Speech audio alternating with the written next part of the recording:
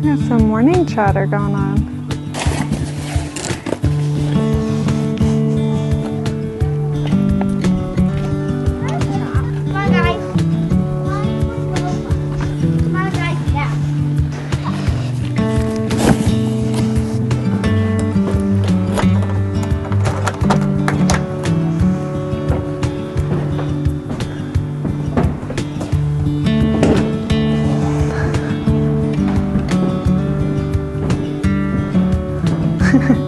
No measuring tape.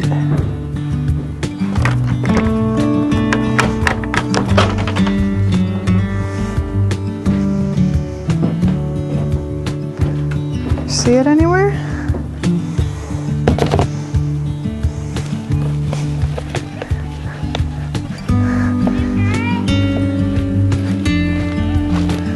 Are you looking at this picture? What's that called? What's that called, Mommy? Peonies. Peonies? Yeah, peonies. Ta-da! I believe they all have eyes. Every little eye. Peonies. Can you say peony?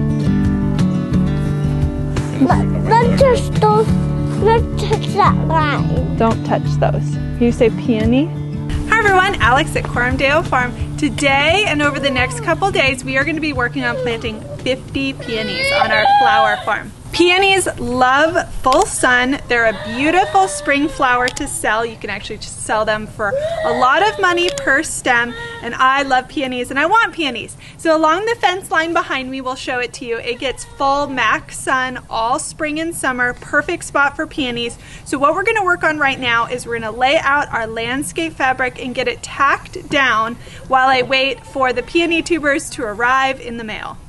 Peonies do not like their feet wet. They need really great drainage, and unfortunately in Oklahoma we have clay soil, so we needed to really think through where we're going to put them.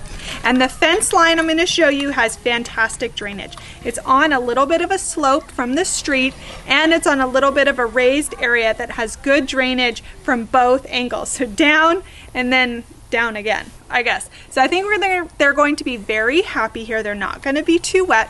And because we are building a flower cottage for all of the flower farm processing, we're having to bring water from the house across our driveway to the flower cottage, which is on the same side as where we want to put the peonies. So because the water is being moved anyways, our plan is to easily irrigate these peonies with one long irrigation line, and each plant can have its own dripper, and I'll be able to turn it on and not really think about them, which is the best kind of flower. So it's good to be a good neighbor, and we are surrounded on three sides by a cattle ranch. And because I'm planting so close to our fence line here where the baby cows like to hang out and come visit, we Googled, are peonies bad for cows? Yes, they are. So that's something to consider. When we're planting these roots, I'm hardly going to get any foliage the first year. So this is a problem for us to solve in a couple years when they're a much more mature size peony. But what we're probably going to do is we'll just run chicken wire along the stretch of barbed wire here so they can't get their little heads in and take a little peony chomp and get a tummy ache.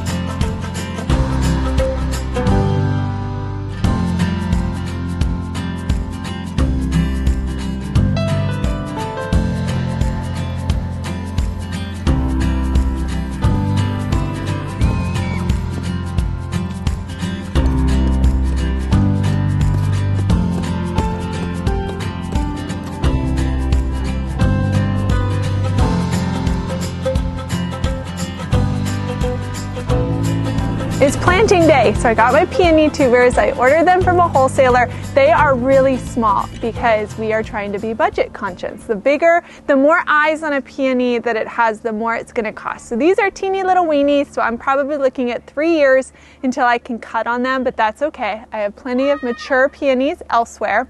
But I have my bag. I'm going to count my tubers to figure out how many I do have to plant, and then we are going to measure out our spacing and mark where our cuts are going to be in the landscape fabric. So what we're going to do now is I counted all of my tubers. I have 49. My guess was 50, so pretty close. We are going to space out where all of the 49 holes are going to go first. So then when we go to plant, we can just fly through the row, planting them in the proper spacing. For cut flower production, peonies should be spaced 24 inches apart from the center and 18 inches apart staggered in order to maximize the space. So that's what we're going to do, and we're going to see how far that sort of spacing takes us down our peony landing strip row. High density, I just think it's going to be 2 feet grid, you know, just make it simple. Right? I should order more peonies to fill this whole space. I touch it. Barrett, take this and walk. Grab it and go. Walk. Go. Go, my man. Only 25 feet.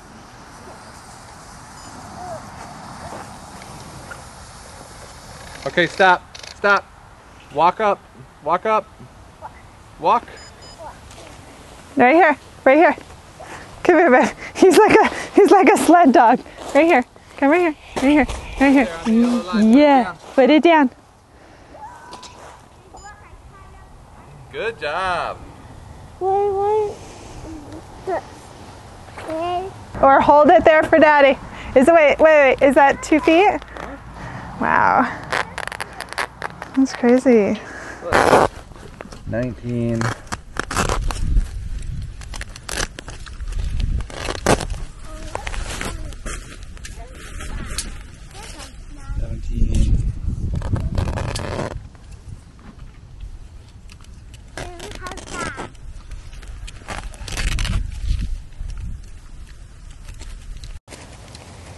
You want to come and like check. Jeez. Why are they so aggressive?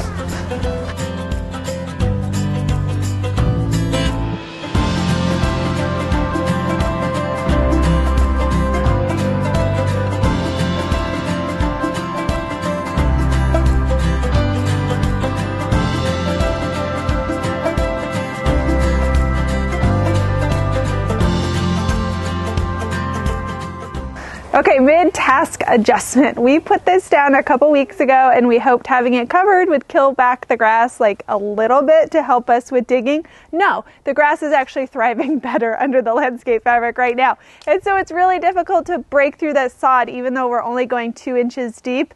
It's taking a lot of work. So what we're gonna do is we're going to use the kids' labor help and we're going to roll up the landscape fabric. Eric's going to run the tiller with the tractor down one sweep to break up the ground a bit more for us, and we'll lay the fabric back down.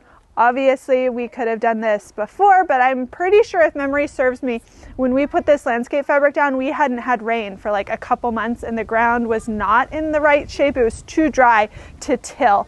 So lesson learned, live and learn, but I think this won't be too bad of a quick course correction, and that'll make planting go so much faster. So let's till.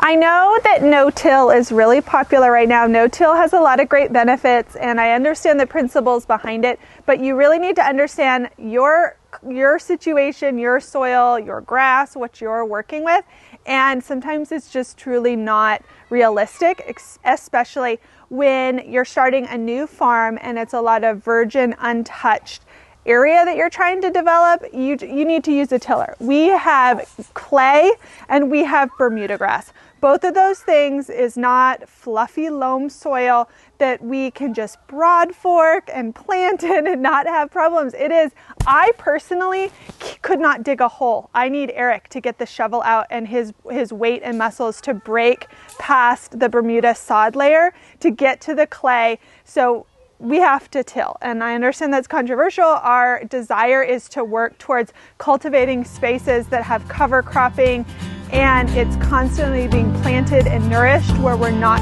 having to till those reused spaces year after year. But when you're creating a new space, often you need to start out with a till.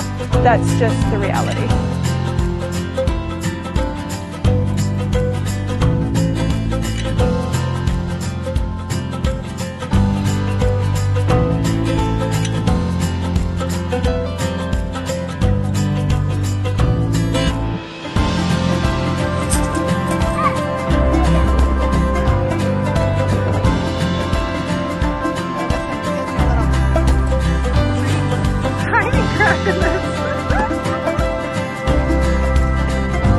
New hot tip, use landscape fabric to better promote grass growth. What a joke.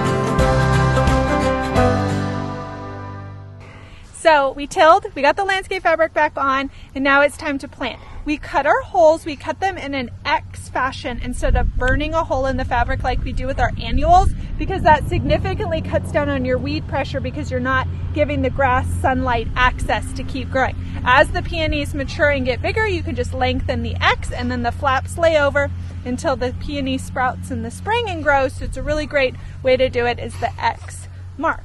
I have my peony tuber here. This one is really nice. This one has 3 eyes, and these eyes cannot sit more than 2 inches below the soil, or I'm just going to be growing peony foliage and I'm never going to actually get a bloom. So these guys need to stay shallow. I know it's counterintuitive because you think they'll get too cold, but they will not. They are hardy to zone 3, so they are fine with that Arctic cold up in zone 3.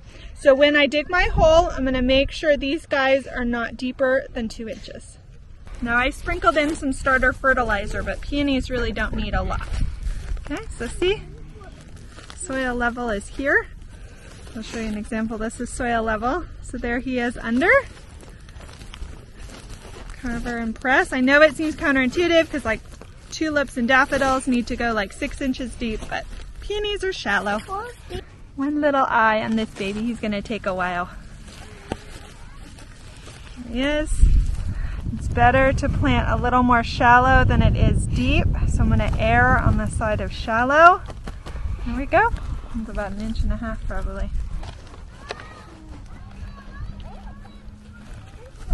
It's so nice that we tilled. I can just make a nice little shallow well, pick out my tuber that matches the size of my hole. There he is, right in there. I can take that off. Going to sit right there, line him up a bit with the opening, cover him up. Go. Super easy.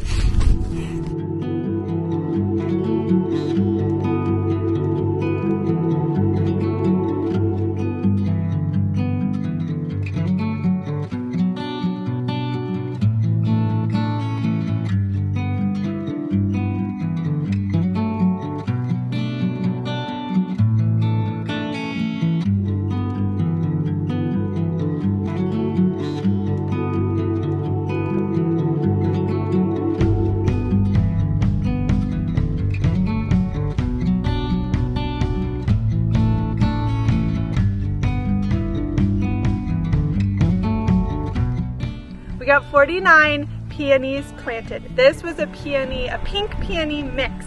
So there are Sarah Bernhardt and then 2 other very roughly classic pink peonies. peonies in this mix, and as we planted them all out, we have almost an entire row left of space. So I ordered more peonies. I bought a magenta pink red mix, so when that delivers, we'll get those popped in, but I'm so excited about this.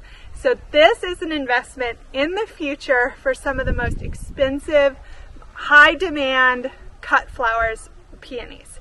Florists can order these in, but they can't be grown in South America because it's not cool enough there. There's some big peony farms in Alaska, but local flowers are making a comeback, and I want to be one of the flower farms that offers peonies in our area. So I'm making the investment for 3 years from now.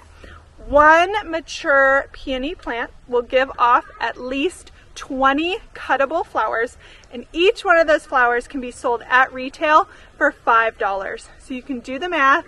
When all is said and done and I get these red peonies, this patch that we've set up will have 84 plants. 84 plants times 20 stems each, and often you can get more than that, 5, 6, 7 years mature peonies. So 84 times 20 is how many flowers I can expect to cut, times $5, which is typically the retail cost, and that's how much money this 100-foot section on our farm could make us, which is in the $8,000 range. Could decrease it a little bit for florists if I sell wholesale, but that is so much money for a little bit of space. So even though I'm not going to see any of this money for a couple years, I'm glad, well, Alex in 2025, Alex will be really happy with 2022, Alex, for what we got done today. As I said, I'm not going to be able to cut on these plants for a couple years, but I still need to take care of them. So once we run water to this side of the farm, this side of the road, I'm going to do drip emitters to all of them, and I just need to keep them hydrated is the biggest key. They love the sun, they just need water, and I can't just totally forget about them. So they will get drip irrigation, and I will baby them for a couple years until I can enjoy blooms. In my other sections of the farm, I have mature peonies. So if you're interested to see what those look like, subscribe to our videos, because spring on the farm is going to be incredible with the amount of stuff you've seen me plant. So come back.